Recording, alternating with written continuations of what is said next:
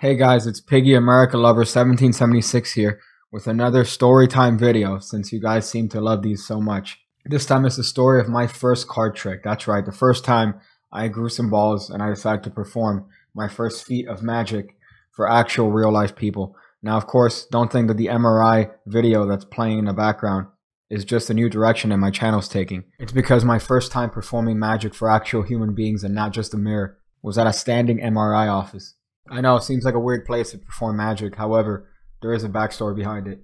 So this story, we go all the way back to 11-year-old Piggy and his mom, who happens to be very claustrophobic, which is a trait that's inherited to me. If you put me anywhere in a confined area, I'm punching through like I'm Jean-Claude Van Damme in Bloodsport. So after perusing for a little while, my mom decides to get a standing MRI done where you don't need to be claustrophobic and to be inserted into that giant donut of death. Me personally, I've done an MRI a couple of times in my life, and it was the equivalent of being a black person in an outdoor furniture store, just very lonely and desolate. It was the equivalent of being a white racist during Urban Week at the beach. Anyways, that's beside the point.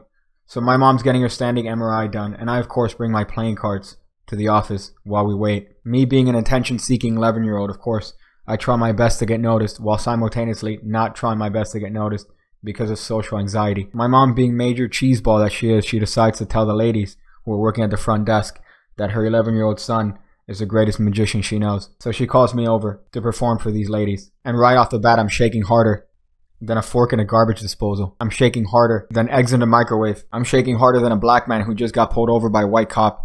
I'm shaking harder than a white cop who just had to pull over a black man. So she calls me over, and these incredibly polite ladies ask me to show them a card trick. So of course I reach in my pocket, dropping some cards in the process. I make some sort of half-hearted joke, but inside I'm dying. I feel worse than Hulk Hogan after finding out that my daughter is dating a black man. So I spread out one of the Hoyle-backed cards to one of the ladies and have them select a card. While I meagerly tell her to show her card to her friend, I'm taking out the two aces and handing them to her friend, asking her to examine the aces and make sure that there's no jiggery-pokery between them. A line that I myself remember to this day and cringe at the thought harder than a Musical.ly compilation. She of course replies with, huh? And I reply with, never mind. The girl who's holding the playing card, of which she freely selected, gives it back to me so I could put it somewhere in the middle of the deck, apparently at random. However, I insert it precisely where I need it to be and control it to the top of the deck. However, this control is nothing seen by any publication anywhere in Magic, because what I did was what I would consider a shaking double undercut pass triple lift. The reason I say that is because the cards were shaking so hard in my hand, anybody looking at my hands would just see a blur.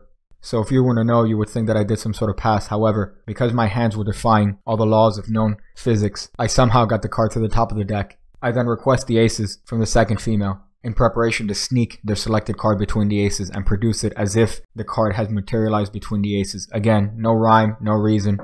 I'm just doing it. So I do the equivalent of grabbing the top card and sticking it between the aces. However, trying not to look like I'm grabbing the top card and sticking it between the aces. The ladies are incredibly polite when they see all my shaking actions. However, they know what's up. So now I'm pretending that there isn't a card being hidden between the aces as I shake it over the deck and say, watch, in my best David Blaine impression. Slowly, a card appears to materialize between the aces. Of course, the girls act impressed, but they know exactly where that card came from. That day, I invented a new style of magic, of which I call Parkinson's magic.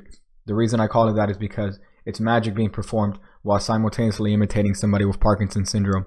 However, after the trick, the ladies were very impressed and told me that that was the greatest trick they've ever seen in their life. A compliment that I still remember to this day. Oftentimes, I pass by that standing MRI office and hope that the ladies are still working there so I could go in there and be like, hey, you guys remember me? Yeah, I have a big dick now. So that was it. That was the first time I've ever performed for actual human beings outside of the confines of a mirror. I would say it was a definite learning experience, and I've heard of worse horror stories. However, the cringe is still something that haunts me to this day. So that's the story of my first trick. I hope you guys enjoyed it.